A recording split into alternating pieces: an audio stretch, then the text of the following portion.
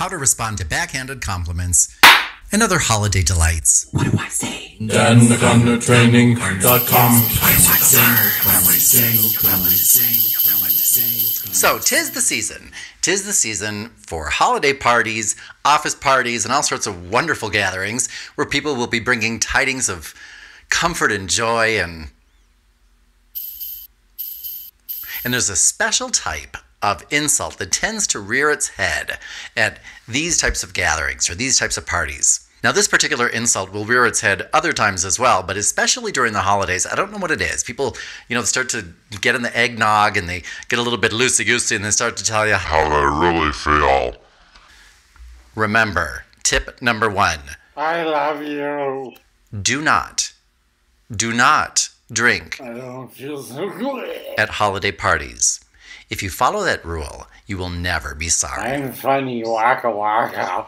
Having said that, let's say that you're talking to someone during this holiday season or any other time, and they give you a backhanded compliment. Remember that a backhanded compliment is a special form of passive-aggressive communication. And remember that passive-aggressive communication is communication where somebody is being aggressive. They're insulting you, or they're abusing you, or they're, doing something to try and do you harm. They're just not being upfront about it. So, when someone is engaging in that type of passive-aggressive behavior, a backhanded compliment sounds like, "Oh, that is such a great picture of you. How many years ago was it taken, really?" Or, Is that your husband? He is so handsome for a Mexican. or, "I love your sweater. I am so jealous. I wish I could wear those, but I'm always afraid of looking like a total doofus." Remember, there are 3 principles that you want to keep in mind when you are addressing this type of behavior. Principle number 1. What are your favorite backhanded compliments? Do me a favor. I'd like to compile a list of the top 10 backhanded compliments. So if you could leave them in the comments below. I really want to put together the best list ever. So if you have not done so yet, please like this video and share it. Okay? Principle number 1. Don't take the bait. Principle number 2. What gets rewarded gets repeated. Principle number 3. Use the broken record. Here's what you want to do. Number 1, you want to call them on their behavior. Number 2, you want to illuminate the battlefield. Remember, there's a big difference between rising above the battle and illuminating the battlefield. Then you want to, number 3, place yourself above the battle. Okay? To do that, here are the words. It's going to sound something like this. Of course, you can change this freestyle script to suit your own personal style and situation, but basically you want to get these words in. Number 1, use the person's name. For example, if their name is John. John. And when you say their name, remember, the head tilt is forward, the eyes are open but not too wide. You don't want to give them the crazy eyes. You just want to say something like, John. You want to appear confident and not passive, which is how you would appear if your head were to tilt to the side, or if your eyes were to go wide, you'd look a little bit crazy. So a simple head tilt forward, eyes wide, not too wide. Use their name, John. Step number 1. Step number 2. You don't have to resort to backhanded compliments or other passive-aggressive behavior if you want to criticize me.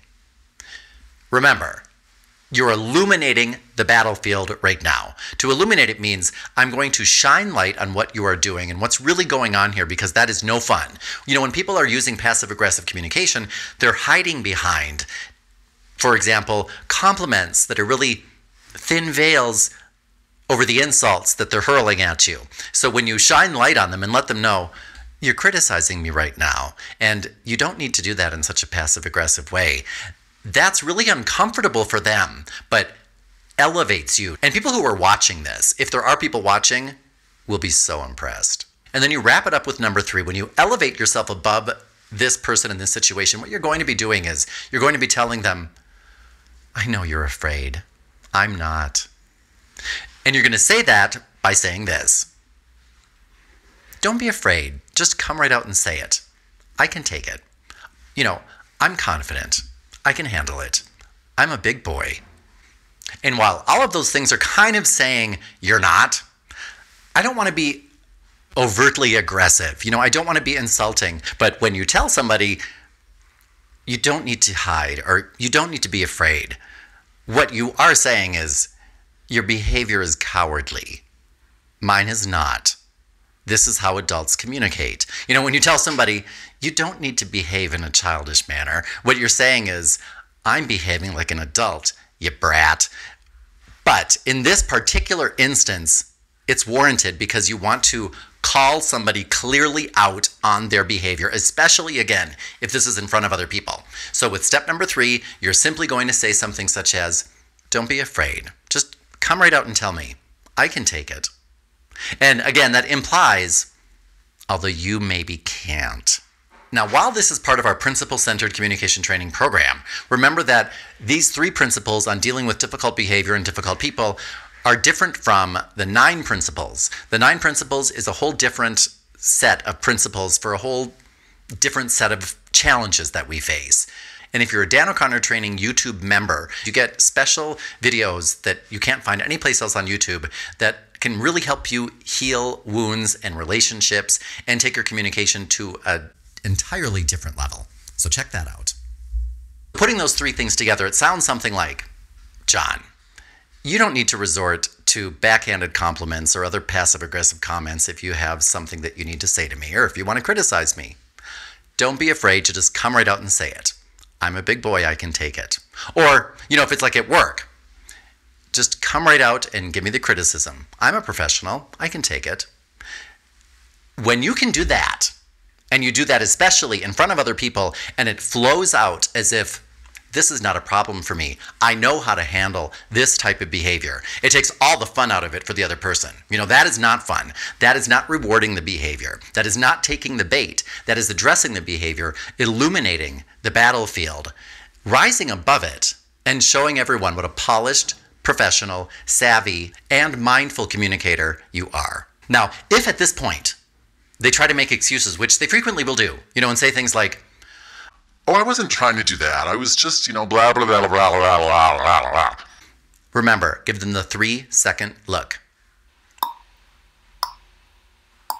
Now, the 3-second look is difficult, especially in situations such as these. So if you need to count silently to yourself, just count. 1, 2, 3.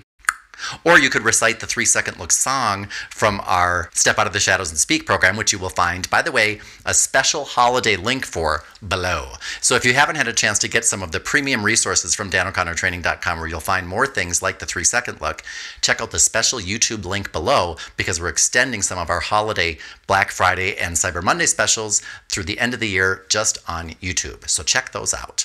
And once you've done that, you will blow them away.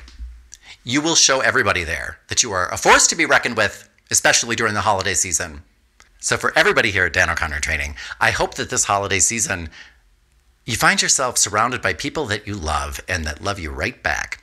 So for everybody here at Dan O'Connor Training, this is Dan O'Connor. And if you want to continue the learning, make sure to do 3 things. It's simple. Number 1, press the subscribe button and subscribe to this channel. Then step number 2, click on the link below where you can download your free professional communications starter kit.